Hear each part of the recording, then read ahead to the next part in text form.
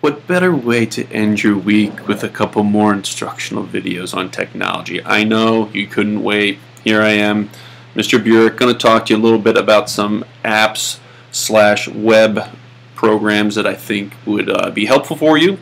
But before I do that, I have been instructed that I have to give some shout outs. So Abby Stombrace, Cassie Stanton, I've done my duty. Official shout out to you too. DigiPhoto 2, 7th hour. Have to get a shout out to you. U.S. Military History was instructed to do that. Love you all already. Mrs. Burek, love you too. Hockett, McCallum, that's all I need to say about that.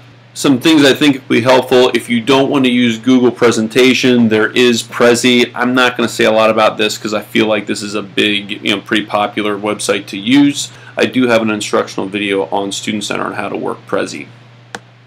Next, Kindle Cloud Reader. So if you have textbooks or books that are in Amazon.com and you want to purchase those, you can read them on Kindle Cloud Readers. I installed this extension on this Chrome web browser, and obviously you can see I have all sorts of books on here that I can read and look through. I can go ahead and highlight the reading as I go along. I can also go ahead and add a note as well. Next app, Pixlr. I think this one is super handy, pretty powerful. Again, you can just add this to your Chromebook. This is a photo editing website. So you just type in pixlr.com, or you can have a little icon installed from the Chrome Web Store on your app menu. There are several different views that you can pick. So there's the advanced view, which looks very similar to Photoshop.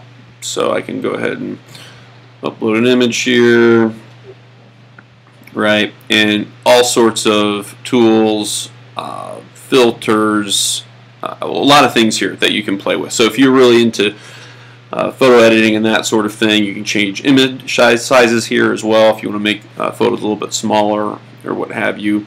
Of course, you'll also notice that there was an efficient mode, right? So it's a little bit of a simpler deal where I can go ahead and upload the same image here, and then of course I can make all sorts of adjustments really fast.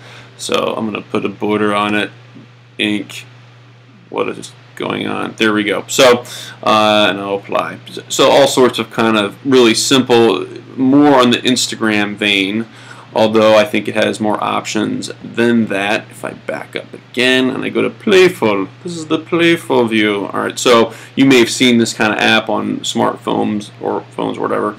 So I will go ahead and upload yet the same picture, and you can just really quick add effects to this thing. Yes, it's in an old school developing bin. You can go ahead and play with different filters down here and what have you. So a lot of fun to play with that. That's Pixlr. If I come back to this and we go to Evernote, this is a note-taking app or web service, and I think it's really handy when you mesh it with Evernote Clearly. Right now I am in Evernote, so on the left hand side here you can see you can set up different notebooks. So I set one up for history class. But pretty straightforward. You can go ahead and you can hit start a new note and take class notes here. There are some formatting options up here. You can actually make a to-do list as well and set up reminders to complete these to-dos as well. So that's kind of a nice feature. The nice thing about Evernote as well is you can install it on your smartphone as well as your Chromebook and on a home computer, and you can access the same notes from anywhere. So it's really powerful in that sense as well.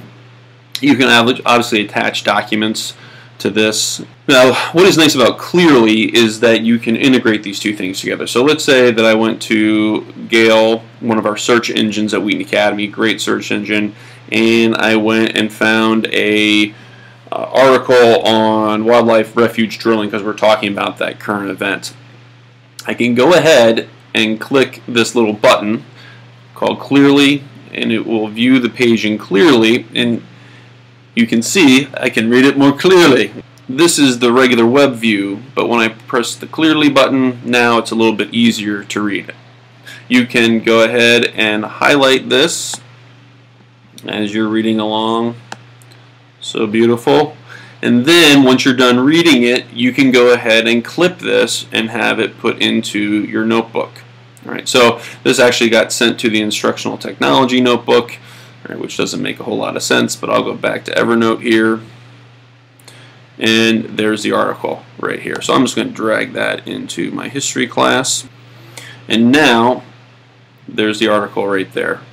So again, kind of a nice way to kind of clip stuff from the web and put it in a notebook folder. Another quick way to view something clearly is if I just right click, there'll be an option there, clearly, that I can go ahead and view the article in. So instead of coming up here to the button. The other app that goes along with Evernote that you might like better than Clearly is the Evernote Web Clipper.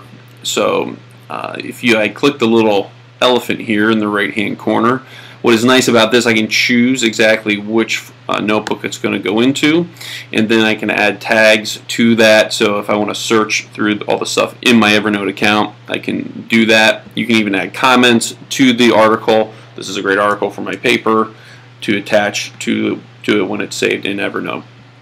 If I click over here, I can save just the article which is selected. I can save the full page, which would include the pictures and everything like that, or I can just save the URL. If you have a PDF or email open, or you've selected something on the page, you can choose those options as well. So I'm just going to do the article.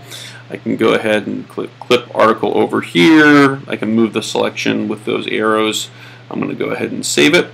And so now when I come over here to history class, I can see the article right here. And I actually can kind of go through here, highlight, just by changing the color of the font if I want to do something like that. So that's another little extension you can get in the web store called Clip to Evernote, or Evernote Web Clipper.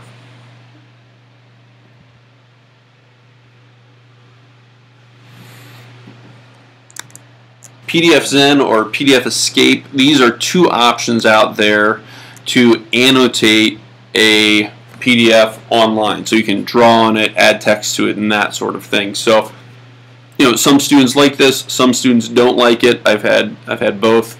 So you can go ahead and look at that. So again, PDF Escape and PDF Zen, these are free. And you simply upload the PDF to the website and go ahead and annotate and save a version of that. PDF Zen integrates with Google Drive, which is kind of a nice thing.